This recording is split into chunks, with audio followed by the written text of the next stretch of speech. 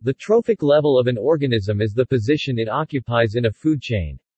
A food chain is a succession of organisms that eat other organisms and may, in turn, be eaten themselves. The trophic level of an organism is the number of steps it is from the start of the chain. A food chain starts at trophic level 1 with primary producers such as plants, can move to herbivores at level 2, carnivores at level 3 or higher, and typically finish with apex predators at level 4 or 5. The path along the chain can form either a one-way flow or a food web. Ecological communities with higher biodiversity form more complex trophic paths. The word trophic derives from the Greek trough, referring to food or nourishment. History. The concept of trophic level was developed by Raymond Lindemann 1942, based on the terminology of August Thienemann 1926. Producers, consumers, and reducers, modified to decomposers, by Lindemann. Overview. The three basic ways in which organisms get food are as producers, consumers and decomposers. Producers autotrophs are typically plants or algae. Plants and algae do not usually eat other organisms, but pull nutrients from the soil or the ocean and manufacture their own food using photosynthesis. For this reason, they are called primary producers. In this way, it is energy from the sun that usually powers the base of the food chain. An exception occurs in deep-sea hydrothermal ecosystems, where there is no sunlight. Here primary producers manufacture food through a process called chemosynthesis. Consumers heterotrophs are species that cannot manufacture their own food and need to consume other organisms. Animals that eat primary producers like plants are called herbivores. Animals that eat other animals are called carnivores, and animals that eat both plant and other animals are called omnivores. Decomposers detritivores break down dead plant and animal material and wastes and release it again as energy and nutrients into the ecosystem for recycling. Decomposers, such as bacteria and fungi, mushrooms, feed on waste and dead matter, converting it into inorganic chemicals that can be recycled as mineral nutrients for plants to use again. Trophic levels can be represented by numbers, starting at level 1 with plants. Further trophic levels are numbered subsequently according to how far the organism is along the food chain. Level 1, plants and algae make their own food and are called producers. Level 2, herbivores eat plants and are called primary consumers. Level 3, carnivores that eat herbivores are called secondary consumers. Level 4, carnivores that eat other carnivores are called tertiary consumers. Apex predators by definition have no predators and are at the top of their food chains. In real-world ecosystems, there is more than one food chain for most organisms, since most organisms eat more than one kind of food or are eaten by more than one type of predator. A diagram that sets out the intricate network of intersecting and overlapping food chains for an ecosystem is called its food web. Decomposers are often left off food webs, but if included, they mark the end of a food chain. Thus food chains start with primary producers and end with decay and decomposers. Since decomposers recycle nutrients, leaving them so they can be reused by primary producers, they are sometimes regarded as occupying their own trophic level. The trophic level of a species may vary, if it has a choice of diet. Virtually all plants and phytoplankton are purely phototrophic and are at exactly level 1.0. Many worms are at around 2.1, insects 2.2, jellyfish 3.0, birds 3.6. A 2013 study estimates the average trophic level of human beings at 2.21, similar to pigs or anchovies. This is only an average, and plainly both modern and ancient human eating habits are complex and vary greatly. For example, a traditional Eskimo living on a diet consisting primarily of seals would have a trophic level of nearly 5. Biomass transfer efficiency. In general, each trophic level relates to the one below it by absorbing some of the energy it consumes, and in this way can be regarded as resting on, or supported by, the next lower trophic level. Food chains can be diagrammed to illustrate the amount of energy that moves from one feeding level to the next in a food chain. This is called an energy pyramid. The energy transferred between levels can also be thought of as approximating to a transfer in biomass, so energy pyramids can also be viewed as biomass pyramids, picturing the amount of biomass that results at higher levels from biomass consumed at lower levels. However, when primary producers grow rapidly and are consumed rapidly, the biomass at any one moment may be low. For example, phytoplankton producer biomass can be low compared to the zooplankton consumer biomass in the same area of ocean. The efficiency with which energy or biomass is transferred from one trophic level to the next is called the ecological efficiency. Consumers at each level convert on average only about 10% of the chemical energy in their food to their own organic tissue, the 10% law. For this reason, food chains rarely extend for more than 5 or 6 levels.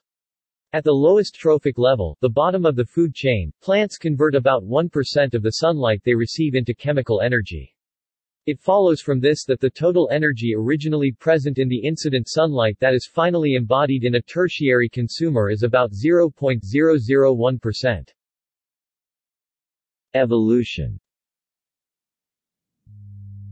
Both the number of trophic levels and the complexity of relationships between them evolve as life diversifies through time, the exception being intermittent mass extinction events.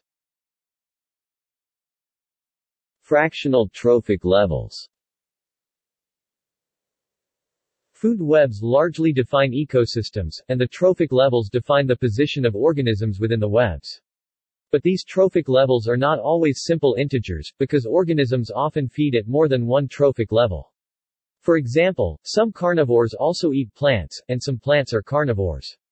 A large carnivore may eat both smaller carnivores and herbivores. The bobcat eats rabbits, but the mountain lion eats both bobcats and rabbits. Animals can also eat each other. The bullfrog eats crayfish and crayfish eat young bullfrogs. The feeding habits of a juvenile animal, and, as a consequence, its trophic level, can change as it grows up. The fisheries scientist Daniel Pauly sets the values of trophic levels to 1 in plants and detritus, 2 in herbivores and detritivores primary consumers, 3 in secondary consumers, and so on. The definition of the trophic level, TL, for any consumer species is T L I equals 1 plus J T L J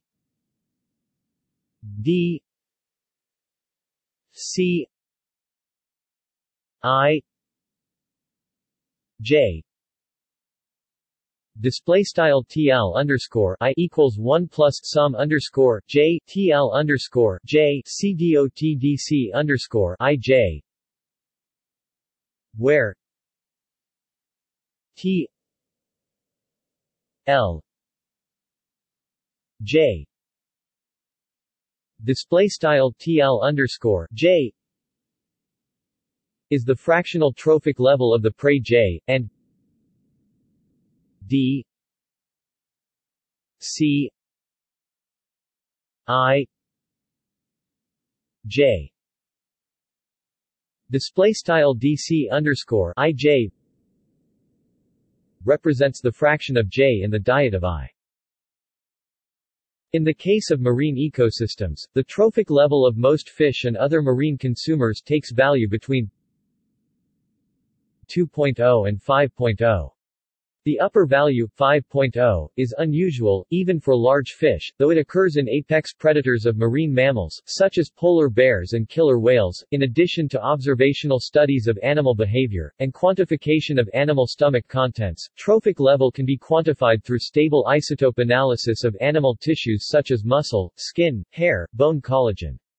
This is because there is a consistent increase in the nitrogen isotopic composition at each trophic level caused by fractionations that occur with the synthesis of biomolecules. The magnitude of this increase in nitrogen isotopic composition is approximately 3:2. Mean trophic level. In fisheries, the mean trophic level for the fisheries catch across an entire area or ecosystem is calculated for year Y as T L Y equals I T L I Y I Y I Y I Y display style TL underscore Y equals frac sum underscore I TL underscore I CDOT Y underscore I Y sum underscore I Y underscore I Y where Y I Y display style Y underscore I Y is the catch of the species or group I in year Y, and T L I display style TL underscore I is the trophic level for species I as defined above. Fish at higher trophic levels usually have a higher economic value, which can result in overfishing at the higher trophic levels. Earlier reports found precipitous declines in mean trophic level of fisheries catch, in a process known as fishing down the food web. However, more recent work finds no relation between economic value and trophic level, and that mean trophic levels in catches, surveys and stock assessments have not in fact declined, suggesting that fishing down the food web is not a global phenomenon. However, Pauly et al. Note that trophic levels peaked at 3.4 in 1970 in the Northwest and West Central Atlantic, followed by a subsequent decline to 2.9 in 1994. They report a shift away from long-lived, piscivorous, high trophic level bottom fishes, such as cod and haddock, to short-lived, planktivorous, low trophic level invertebrates, e.g., shrimps, and small, pelagic fish, e.g., herrings. This shift from high trophic level fishes to low trophic level invertebrates and fishes is a response to changes in the relative abundance of the preferred catch. They argue this is part of the global fishery collapse. Fib index. Since biomass transfer efficiencies are only about 10%, it follows that the rate of biological production is much greater at lower trophic levels than it is at higher levels. Fisheries catches, at least to begin with, will tend to increase as the trophic level declines. At this point the fisheries will target species lower in the food web. In 2000, this led Pauly and others to construct a fisheries imbalance index, usually called the Fib index. The Fib index is defined, for any year Y, by F I B Y equals log Y Y T E T L Y Y 0 T E T L 0 display style fib underscore Y equals log frac Y underscore Y te caret TL underscore Y underscore 0 te caret TL underscore 0 where Y display style Y underscore Y is the catch at year Y T L Y display style TL underscore Y is the mean trophic level of the catch at year Y 0 display style Y underscore 0 is the catch. T L 0 display style TL underscore 0. The mean trophic level of the catch at the start of the series being analyzed, and T E display style T is the transfer efficiency of biomass or energy between trophic levels. The Fib index is stable 0 over periods of time when changes in trophic levels are matched by appropriate changes in the catch in the opposite direction.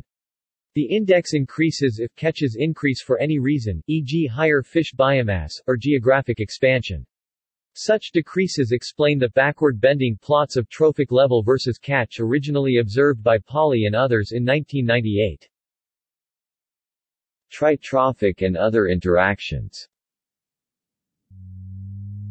One aspect of trophic levels is called tritrophic interaction. Ecologists often restrict their research to 2 trophic levels as a way of simplifying the analysis. However, this can be misleading if tritrophic interactions, such as plant-herbivore-predator, are not easily understood by simply adding pairwise interactions, plant-herbivore plus herbivore-predator, for example.